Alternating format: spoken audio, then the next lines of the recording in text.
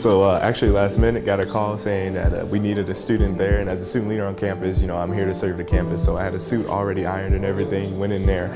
It was a beautiful moment to be able to sit in front of the Board of Regents and tell my story. Also represent the student body and tell their story as well. So I think they heard us loud and clear. Serving in the office of the president, it provides me with just so many opportunities to branch out into the world. I'm able to engage with so many people and just have really vital connections with those outside.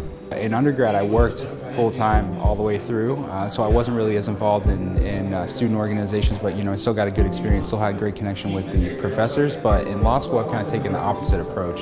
I quit my job, I worked it out with my family so that I can go full-time and just focus on school.